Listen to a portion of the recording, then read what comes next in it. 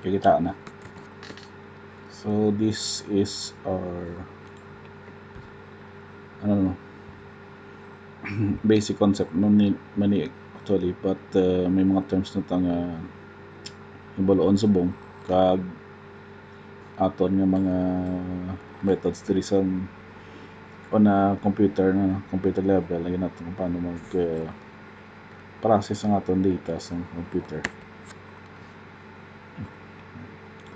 So ang mga objectives naton, we should identify how computers what are the components of a computer system, how a CPU works, differentiation between RAM and ROM, and how data is represented. So for our vocabulary terms naman, we have this list, arithmetic logic unit, mga bit and byte, no? Also Bluetooth, cache memory, computer systems, control unit, the controller, the dual core processor, execution cycle that we call it as the E-cycle, expansion slots, firewire. Also we have the I-cycle, the instruction cycle, and the machine cycle, memory, modem, motherboard, the multi-core processor, also the port, the regular processor, no? The two types of memory natin, the random access memory and the read-only memory. And also a few terms of the ports, the SCSI or the small computer system interface, our serial ports, and our universal serial bus or the USB. So defining about the computer systems, we recall again itong aton method to sa last time, information processing cycle na po. It involves the input, processing, output, and storage. So regardless of the size naton, it will take raw data and change it into information. So input, output, and processing devices are grouped together, representing our computer system, or what we commonly call as our PC.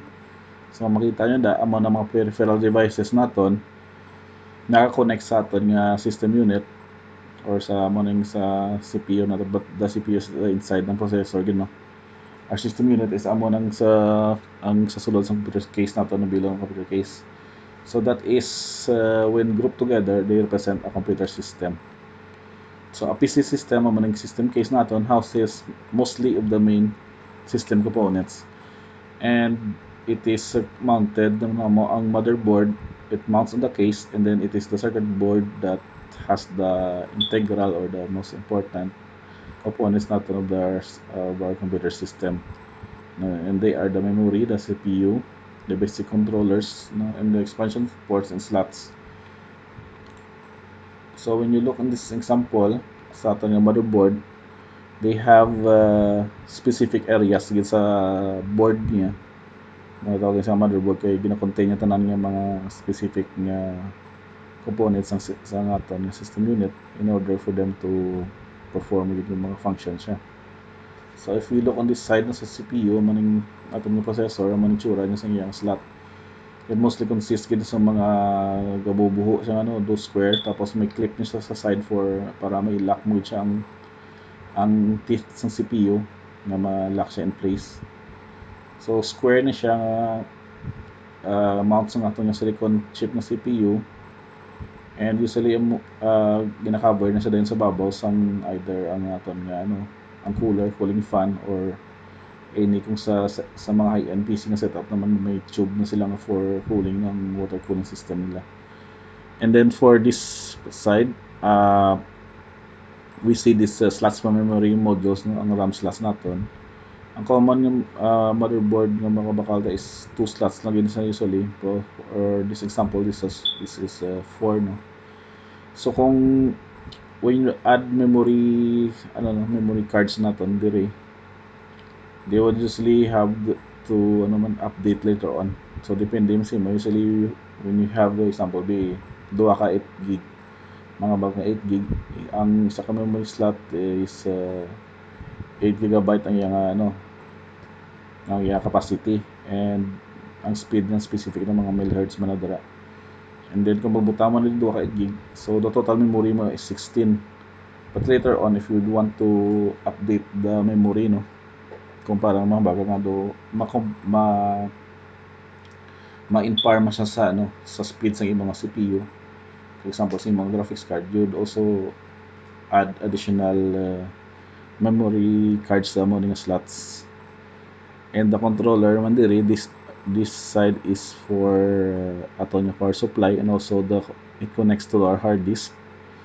Ang hard disk natin diri ng mga ilang mga links, usually for a maximum 4 hard disk ang pwede nila mabutang sa mo nga example. And also ports for the power supply nga mga power up ni sa aton nga motherboard.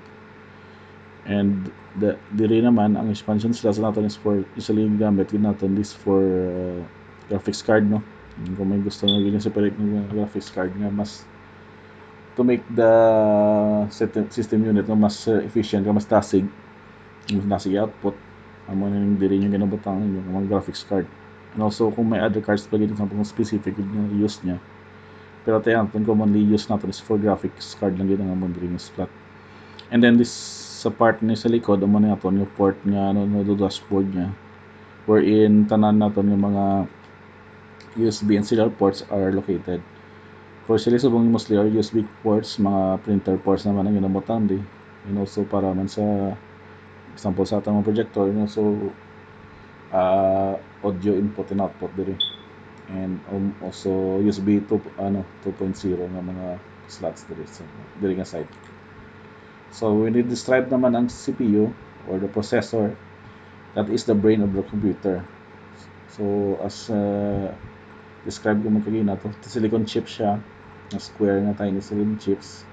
May isa nga side are ang iyang onto ang teeth niya nga switches na sa nga ga-connect sa aton nga motherboard. So this chip contains million switches to control the flow of electricity, which were in the same time ang mga ning kumaga mga commands nga may input naton halin sa aton yung mga input devices are translated to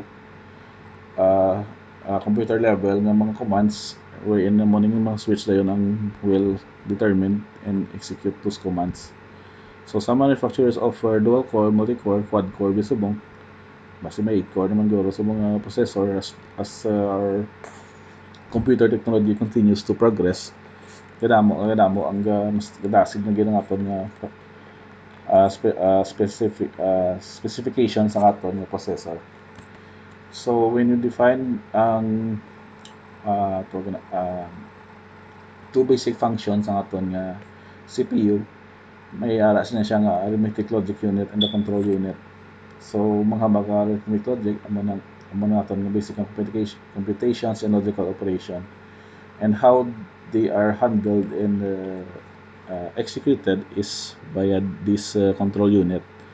So amo ni siya coordinate sa aton nga processor activities by using programming instructions, and also controls the flow of information through our processor.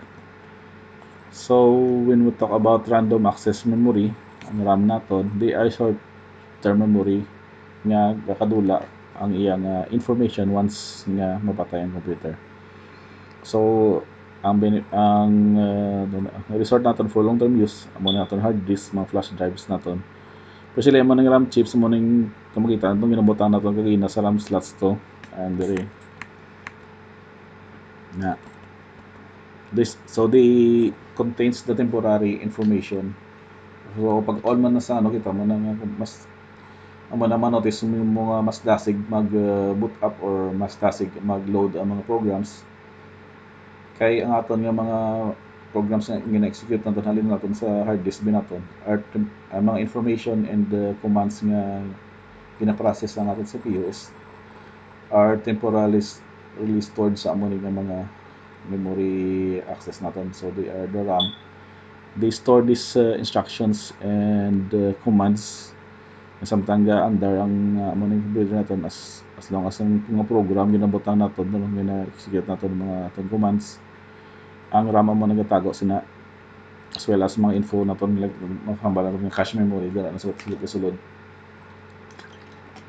At the same time na yun, kung once nga i-log out mo na ma-shutdown ka na sa computer mo, madula naman itong amo ng file. So mabisil ma-flash out naman sa mabalik naman na iyang sa iyang maximum capacity wala siya ginagamit. So describing naman yung aton nga cycle. Processes used by RAM is called the the machine cycle. It is composed of the two, the I cycle and the E cycle. So if you look to this example, from the memory, ang control unit ma-fetch ang instruction.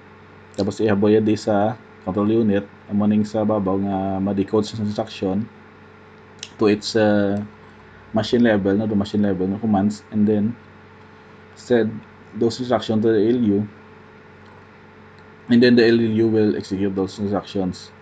So after sina ang result ko to, it will then be stored into memory amo na sa aton nga RAM. So sige na yapon nato machine cycle as long as may mga instruction nga gahalin sa aton memory nga gina-send sa control unit kag arithmetic and logic unit. So ang read-only memory naman, these are found in the motherboard of the system, but they only contain specific information for the computer operations. So they are retained even if the power is off. Amo nang nakita mo na nga may specific katon nga ROM. So mostly ROM mo na nga aton nga gina-contain sa aton mga BIOS, mga system files sa motherboard, even before nga wala pa ang OS nato na install or the operating systems. And we have the basic controllers that controls the transfer of data, no, from the peripheral devices naton. Ang aton nga first nga topic before mo to mga printer, mga monitor, mga mouse, mga keyboard. So these are connected to these basic controllers para maka-sense ng data. Like example, typing in, ma-type ka sa keyboard, sa basic controllers ni sa gagi para ihaboy ito sa computer, sa CPU, kag i-execute. So example, as you type in, kung pa rin mo mag-click sa left, so the next slide mo na isa ka instruction na ginhaboy sa computer, tapos ang i-execute, so next slide naman. So muna sa lang instruction. So port and connectors, so we need these ports to connect an interface with a peripheral device. So when you say 1 bit, no, bit is 1 byte is 8 bits. Kung serial devices naman, they transfer data through 1 bit at a time nga speed. Or as a parallel naman, they uses 1 byte or composed of 8 bits at a time. So a USB port can connect up to 27 different peripherals with only one connector, where later on nag-replace na sa aton kag nga serial and power ports in the computer. So kung manotice mo subong sa likod nga part, no, motong ang dashboard naton sa mga connectors to, mostly USB port na lang, wala na sang serial parallel. But if you look to mga old nga computer naton, may mga old pa nga versions nga ang aton usually yung keyboard and mouse naton naka-serial naka-serial ports pa nang ila ginagamit. Pero mostly ang na discontinue na yung mga ports naton sa mga bag-o naton mga release nga mga motherboards and sa computers na. So ang external bus, ang firewire naman mo nang isa naman ka bus connector naton sa for na type, no, may IEE 1394 kag 1394B. So kung dire makita niyo na di sa front end sa isa ka system unit, there are several ports and USB ports naton para sa kung maghapos na sa inyo para mag-connect sa sa inyo kinahanglan nga peripheral device. So mag-additional port naman ito sa audio nila nga audio jack naman yung mga version naman sa variant at lang yan, pink and blue, pink and green, so for your mic and then headset mo, no? And then dire mo USB ports, so may power port pa siya. Kung iba depende naman sa setup sa inyo case. Kasi iba nga case na is they would only have two connectors for the sa mic sa headset, no, tapos ang USB na lang iban. Kag iba niya ang iba naman nga mga 2.0 connectors ng USB ara na sa likod. So CC ang standard nato interface for connecting peripherals such as your disk drives and printers. Whereas AirDA mo ng wireless touchscreen version using infrared light and Bluetooth naman for radio waves and provides short range data and voice communication. Expansion slots sa maning sa motherboard ang montong na pwedeng sa motherboard with expansion board it can be inserted. So sa diri nga version kung amo na ning assembled nga no nga sa system unit. You'll notice sa mga fans na to naman ning cooling fan nga set up para mag maintain sa temperature sa sulod. So kung sakto ni nga base diri medyo do ka ano na do ka bulky na gid sang ano sang spacing sini so medyo crowded na gini po set up sini. So mas ano man kung makaya man lang sang cooling nila and your environment na mas ma-sustain naman gyapon ang temperature mag within sang normal nga range. So when you have this expansion card amo ning sila mo gining gurong graphics card or ano pa niya purpose, they are placed in the expansion slots. And then mostly yung mga power naman sa aton nga power supply. So makita niyo yung mga wires usually they are green. Sorry, it's green, it's not green. It's red, yellow, white, and black. Ano yung mga power cords natin na makonect sa aton motherboard. And also to your hard disk. Ano yung hard disk natin sa mabaw. And there is sa mga ibang mga ports ng aton nga mga sa mga graphics card natin to also help them power up sa aton nga amo na yung setup. So for data representation, they communicate using binary and ones and zeros. So maning sa binary language na ito yung ginatawag. So pwede naman na masolve later on. Pero we'll just have a few examples on how these computers communicate sa aton yung mga later topic. So the standardized coding na ito is maning ASCII kayong MCDIC. ASCII stands for American Standard Code for Information Interchange. Whereas MCDIC, Extended Binary Code, is yung multi-cheats code. So these are the two standardized coding for modern computers na ginagamit natin sa student. So sa summarize, sa mga natin yan, ang general functions natin, input, processing, output, and storage. Then grouping these devices that represents each of these functions are called as our computer system. So the motherboard is the center of all processing. Ang CPU, memory, and basic controllers, and also the ports and expansion slots. And basically, the computer is our processor, and giving the instructions through the ALU control unit sections to execute these commands and to coordinate the CPU activities by the control unit. So the motherboard contains different types of memory, and the machine cycle is composed of two, I cycle and E cycle.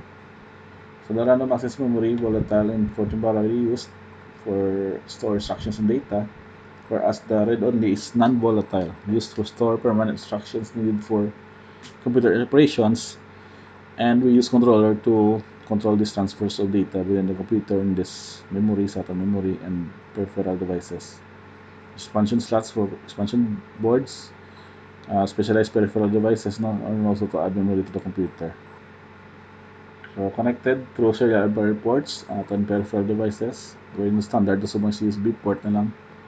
And as mainly replace this serial and parallel ports.